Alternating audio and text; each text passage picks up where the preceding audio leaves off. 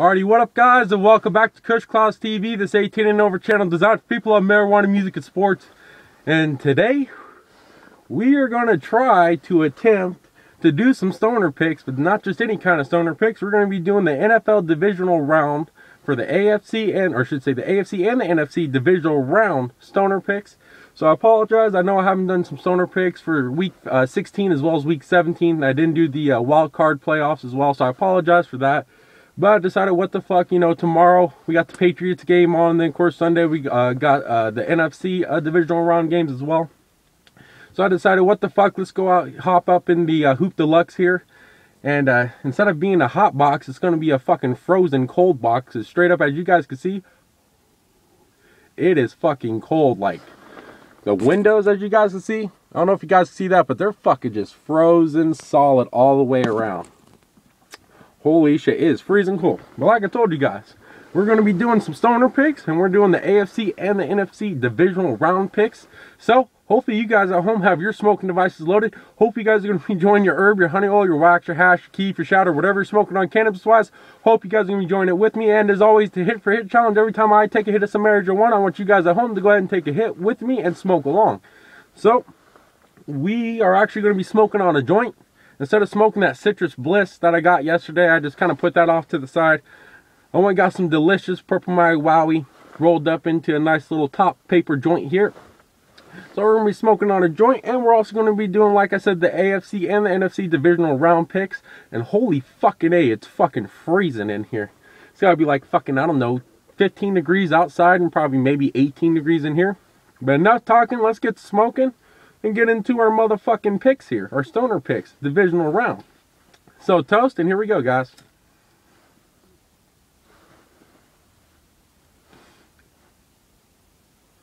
It is so fucking cold.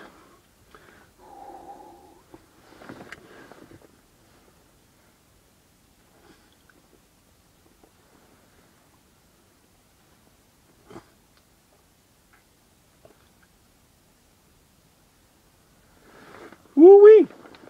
Oh, man. So, let's go ahead and get into our... Fucking A, it's cold. Let's go ahead and get into our first game here. So, we are going to be doing Saturday's games, which is going to be AFC. And then, obviously, next we'll do the NFC games, which are on Sunday. So, the very first game we happen to have on Saturday is the Kansas City Chiefs versus the New England Patriots at Gillette Stadium at Foxborough. So, the Patriots... From essentially what I've been, or I should say in the past couple days, what I've noticed is that Gronkowski for the Patriots has not showed up in the practice on Wednesday or Thursday, which is not very good.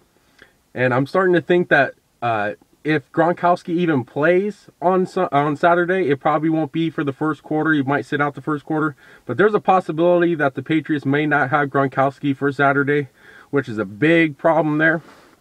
And of course, for Kansas City, they just lost Jeremy Maclin to, I think, a sprained ankle or something. But Jeremy Maclin will not be playing for the Kansas City Chiefs on Saturday. So both teams have lost essentially their primary #1 weapon there.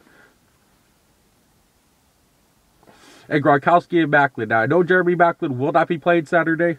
I have no idea if Gronkowski will be played because, like I said, the past two practices on Wednesday and Thursday, he did not show up for practice. He did not practice or participate in practice at all. So maybe I'm hoping as a Patriots fan that Gronkowski will be playing. Maybe, if they might sit him out for the first quarter just as a temporary precaution, and then hopefully put him in the second, third, and fourth quarter. But there's a possibility that Gronkowski may not be in the game, and that makes a big difference. So real quickly, let's get into the offense. Patriots offense, you got Tom Brady. You still have James White. You will be getting Julian Edelman back, which is a very key part to the offense because you need a reliable receiver. When it comes to Tom Brady, he never does good unless he has that reliable receiver like a Julian Edelman or a Wes Welker, someone that can catch those 1,000 reception short little pass yards. But when it comes to the offense, Tom Brady, ain't got that great of an offensive line, even though they are getting a little bit better. They're just kind of a ragtag offense. And I don't know if Gronkowski's going to be in this week. So the offense for, the Patriots aren't really going to be that great. Where Kansas City, Alex Smith, he's just a game time manager. He's really not that great of a quarterback. But their offense is pretty decent. Aside from Maclin, they do have some other decent receivers, as well as they also have a really good running back as well. And I think his name's Johnson. That's what his name was. I'm not talking about Chris either. Uh-oh. Joint went out.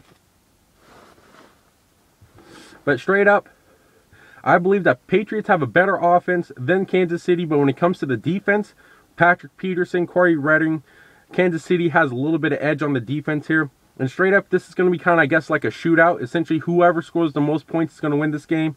And me personally, I'm just going to have to go with the Patriots to beat Kansas City at Gillette Stadium at home. Just because you do have Tom Brady, you do have Julian Edelman back, so he does have a solid receiver. And of course, the Patriots happen to have a really good pass rush. What I just found out today is that they happen to be second in the league in sacks, very quietly, with 49 sacks as a team. So they're number 2 in the entire league with sacks, which is fucking crazy. I did not realize that.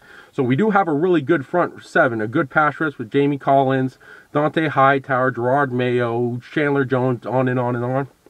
But straight up, I'm going to have to take the Patriots to beat Kansas City at New England, just because I feel like the Patriots offense is just going to be a little bit better. And when it comes to this game here, it's essentially going to be kind of a shootout. Whoever scores the most points is going to be winning. It's not really going to be relying on the defense. So, me personally, I'm going to have to go ahead and take the Patriots to beat Kansas City for the AFC Divisional round on Saturday. So next up, we have the Denver Broncos versus the Pittsburgh Steelers at Denver Broncos, or the Mile High Denver, Colorado, or whatever. But they're at Denver. They're at home.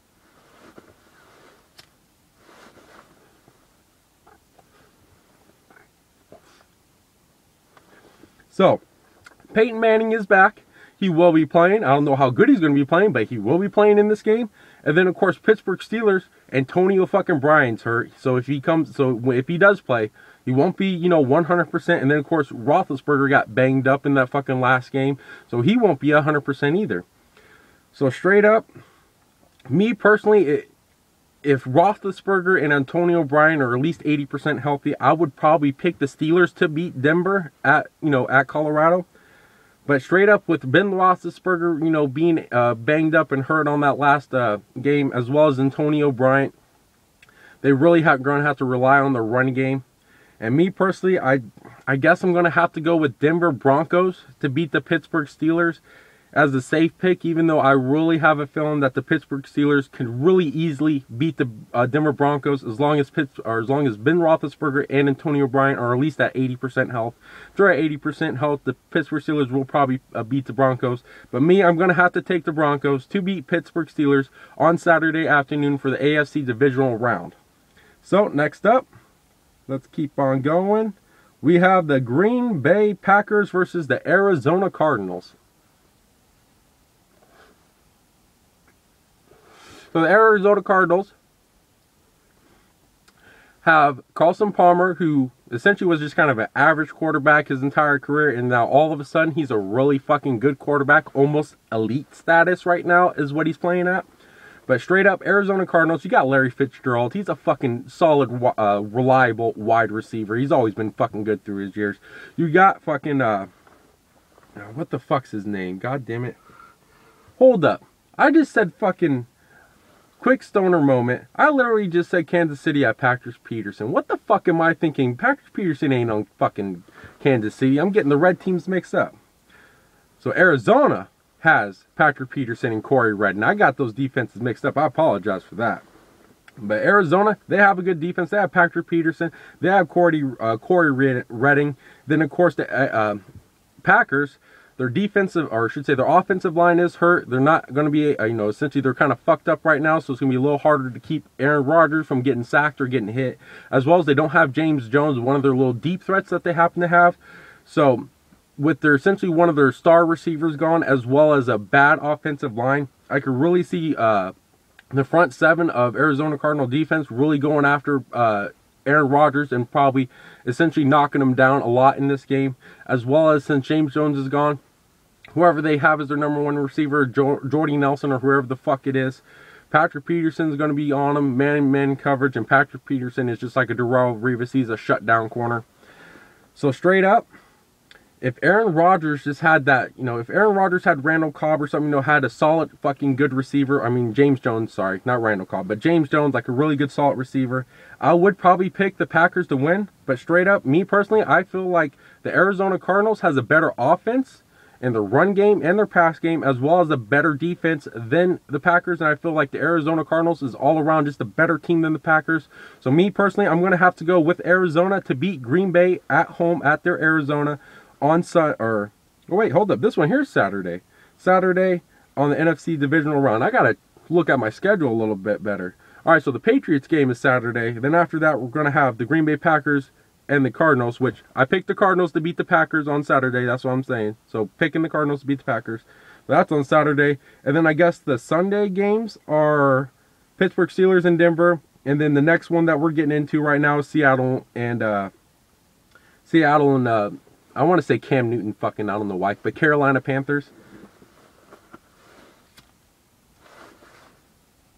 So recap. Patriots to beat the Kansas City Chiefs, Broncos to beat the Steelers, and Arizona Cardinals to beat the Packers. So essentially, I guess I'm picking all the fucking home teams.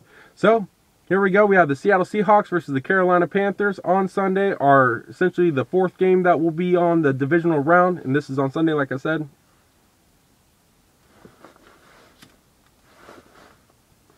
Fuck, a joint is giving me problems.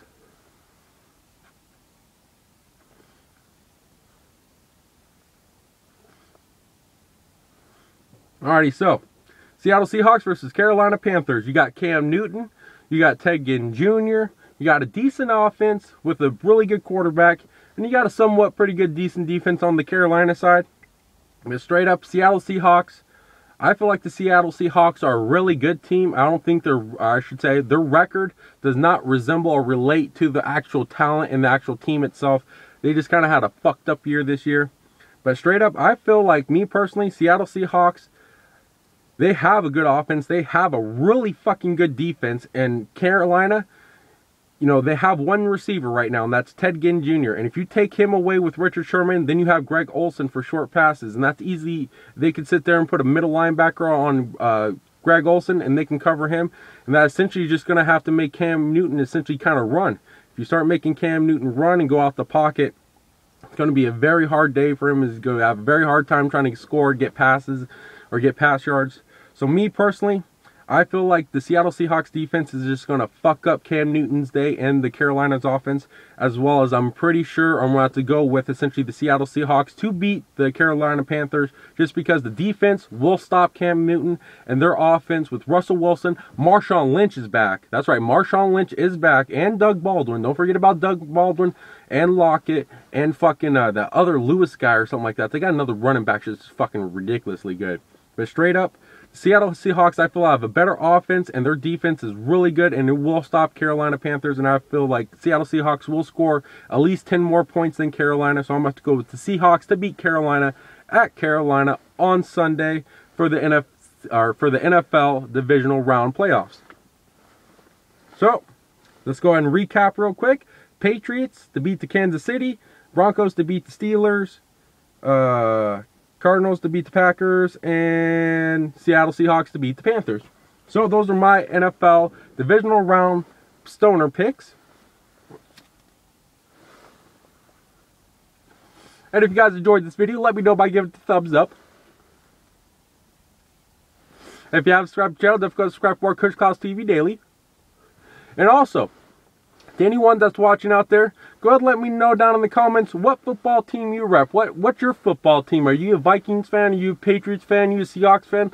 Let me know who you rep, who's your team down in the comments. I would like to know personally, just to kind of see, essentially, you know, what my viewers, or essentially the viewers that are watching, I essentially kind of want to know what's your guys' team. Who's your football team? Who do you rep? Let me know down in the comments what's your football team. But enough of that. Hopefully you guys have a good day or night, all around 24 hours. Definitely stay high, stay medicated, stay lifted, and always enjoy your herb. Peace. See you guys next time on Kush Clouds TV with one more Purple Mile Wowie joint cloud.